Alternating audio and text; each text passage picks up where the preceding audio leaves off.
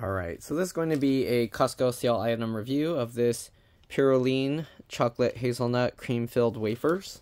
Alright, price of this, $8.99 normally. It was $2 off, so basically $7. Alright, let's go ahead and take a look. Okay, so, alright, with other natural flavors, signature swirl, net weight 35.2 ounces, 1,000 grams, enlarged to show texture, baked in the USA. Taste bud warning: the crispy toasted wafers and scrumptious cream filling contained within may cause sweet satisfaction and spontaneous dancing. Sharing is encouraged. Experimentation with other Pirouline flavors is recommended. They have their baking company, De Bucalar. I don't know how to say that. Right? The line around the cylindrical cookie is a registered trademark of DBC Corporation. Huh, interesting. I didn't know they're the only ones allowed to do that. That's kind of weird, but okay. There's the taste bud warning. Okay, here you have the UPC code and the nutrition facts. 40 servings per container. Serving size is 2 wafers. 130 calories per serving. 6 grams fat, 8%. 3 grams saturated fat, 15%. 25 milligrams of sodium, 1%. Carbs, 18 grams, 7%. 12 grams of sugar, which includes 12 grams of added sugars, 24%. 1 gram of protein. 4 milligrams of calcium, not even 1%, and then 51 milligrams of potassium, 2%. Ingredients are sugar, flour, which is enriched wheat flour, niacin, reduced iron, thiamine mononitrate, riboflavin, and folic acid. Then there's malted barley flour. Oh, so it's enriched flour and malted barley flour mixed. Then there's vegetable oil, which is palm oil and highly refined peanut oil. Cocoa powder, which is processed with alkali, contains 2% or less of vanilla bean. Rice flour, soy flour, whey, made from milk, sugar cane molasses, soy lecithin, salt, cornstarch, and natural flavors. This contains wheat, soy, and milk, and it says may contain peanuts. Keep in a cool, dry place.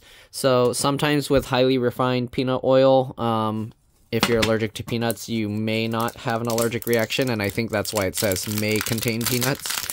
Anyways, let's go ahead and peel this off or cut it or something. It looks like I can peel it out.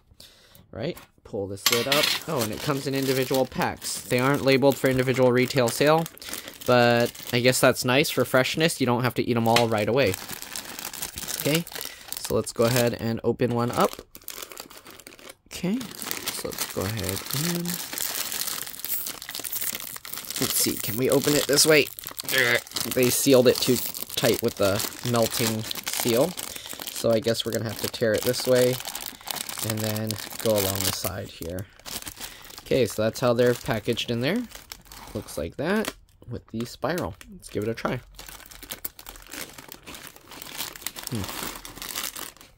Super crispy, sweet,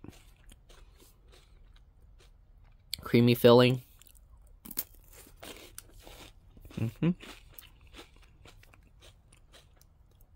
Flaky, a piece of the thing flaked off, so it can be a little bit of a mess.